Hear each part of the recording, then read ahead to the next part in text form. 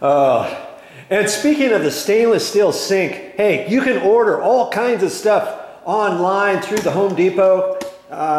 Even if they don't have something at the store that you like, and you can pick something out. And you know, this had a cast iron sink in it from before, and I like cast iron. It doesn't scratch and stuff, and I've always, you know, the only pet peeve of mine about having a stainless steel sink is they scratch, and then you can't fix the scratches, and they're scratched forevermore. Well, the good thing with this, when we ordered it, it came, oh, where is it? Right here, rinse grids, set of 2. And I'm like, who would want to put those in the bottom of the sink? And I asked the lady that when I ordered this over at the Home Depot, and she says, oh, well, you just put that in the bottom, and that prevents your scratches. Then you can put your dishes in there. And I said, oh, okay, that makes sense, because that's generally where stainless steel sinks scratch anyways. And I couldn't find a cast iron white porcelain sink at their store, and I couldn't find one online to fit under counter. But even if I did, it was going to cost $1,200 for one sink. Are you kidding me? Well, this stainless steel sink here is going to work fine. It's 2 different compartments, and you can get different sizes for different compartments. And it came with those two grids. It came with some covers for here, and it also came with the strainer baskets for here. Now, granted, one of these we're going to put a garbage disposal. We'll probably put the garbage disposal over here. But see, you could put garbage disposal either side. Some people put it on the small side, but we're going to put a little tray over here, because usually when I wash dishes, I just set them on a little tray here to dry, and I don't generally use the dishwasher, because it's just the 2 of us, and there's only so many dishes, you know, and then when they're dry, put them away. Nice and easy. So I usually set that up over here. So we're going to put the garbage disposal over on that side. So we're only going to need one of those strainers. But that whole thing, guess how much? $199 before tax, and it's a 16 gauge. You want to get on the stainless steel, they've got a 16 gauge and an 18 gauge. You want the 16 gauge. Don't get the 18 gauge, because then it pops. It's very thin metal, and the 16 gauge is a little bit thicker, and it also has, I was reading something in there, and it has something about noise reduction. So there might be some pads that are stuck on the outside or something. And I thought, you know, that's pretty good for a stainless steel sink. You know, $215 I think it was with tax. Okay, so if you're thinking about installing new countertops, think about the stainless steel sinks. I mean, it's going to work. I know how to work a stainless steel sink without scratching it to all kingdom come. You know, and especially with those little grid strainers on the bottom. And just set those down there. And yeah, granted, if you want to rinse the rest of your sink out, you're gonna have to lift that up and get your sponge in there and do that. And then just set that back down there. That's all you got to do. Okay, so anyways, that's gonna work out really good. I'll show you the countertops when they get installed. Don't worry. And I'll show you a few tips, some suggestions along the way, and all that kind of stuff. I'm not done with this condo renovation episode series yet.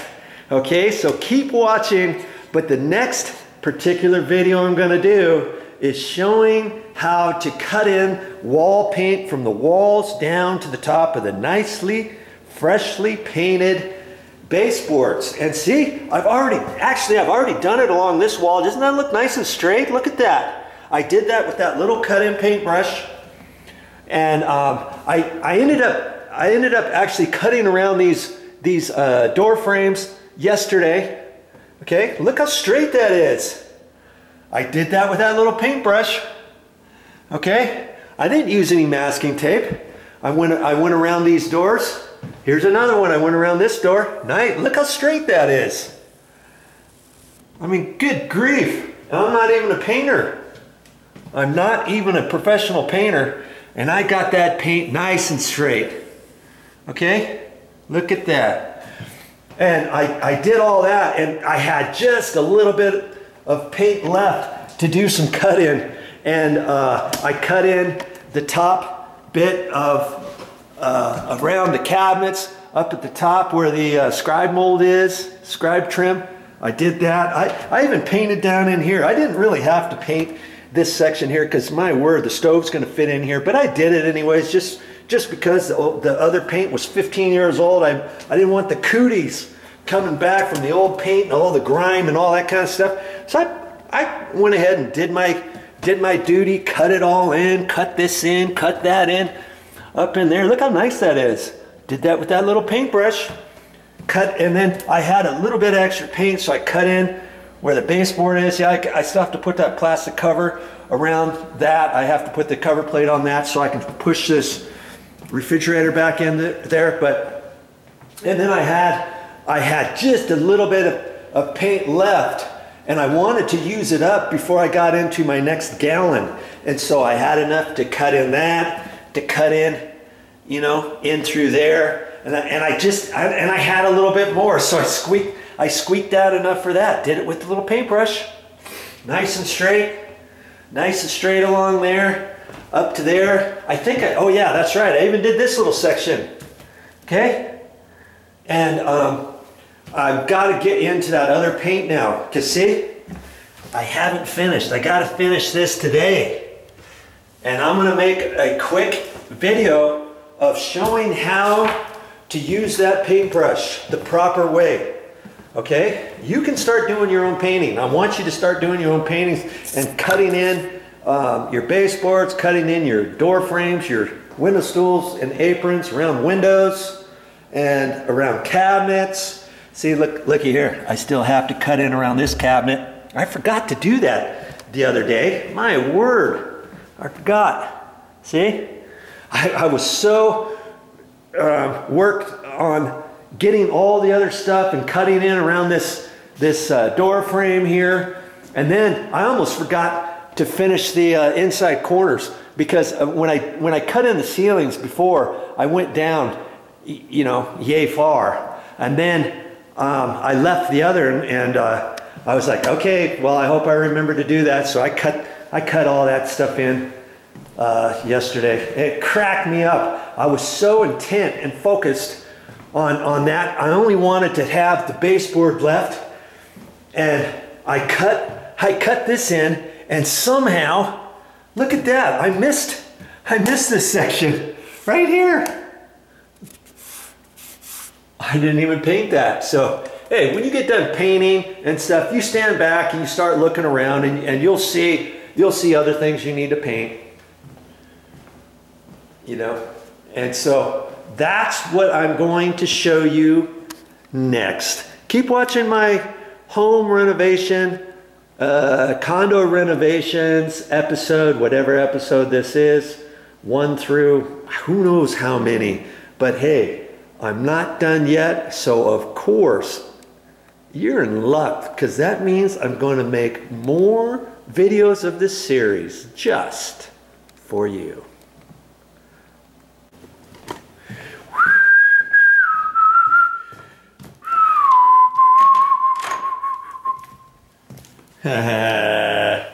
Look at that. All the oak floor planking is gone. Oh, she was very happy about it too. And remember, I had some paint here. I was gonna sell that on Facebook Marketplace. I didn't even post it yet. And she said she was remodeling her house, and I talked her into buying that paint. I had over $100 worth of paint that's a couple weeks old. And sold it to her for 15 bucks. You know, I could have sold it probably for a little bit more, but at least I got rid of it. She's happy, I'm happy, and away you go. Well, time to get busy. Facebook Marketplace, baby. You know, start selling. Think about starting to sell all your stuff that you don't need around the house anymore. Take pictures of it, post it on Facebook Marketplace. It's easy, and it will make you some money. Well, what time is it? It's time to make another video. Yes, it is time to make another video, but not of, what is that anyways? Oh, stainless steel sink is in there. We're going to be replacing this countertop. Before the guy can actually come out here and measure for the new counters, he's got to have the new sink so that they've got the template. This is going to be an undermount stainless steel sink. The sink that we have happens to be a cast iron sink, and it's surface mounted over the top. Most people nowadays, they don't do that kind. They like to install them underneath the sink, but that's not what I'm going to be talking about and showing you today. I'm going to be showing you, it's all about getting this condo ready to be moved in, and one of the last things I have to do for paint wise, before paint touch up and all that, is I've got to paint from here down. And I've got to get it nice, tight, the wall color down next to the baseboard. Okay, all the way along here. That's one thing, one of the main things I've got to do before I can start putting most of this paint stuff away. I am so sick of painting. I've been painting off and on for at least 2.5 weeks or more. I've been doing all kinds of stuff in this condo, but hey, if you want to watch how I cut in, I'm going to cut in and I'm going to use a special little paintbrush right here. It's got an angle on it and everything. Yeah, that's all I'm going to use for that. I used to use this one here, and this is a cut-in brush that has an angle on it. I used to use that, but I found this one works just as well, if not better. If you want to watch that, stick around.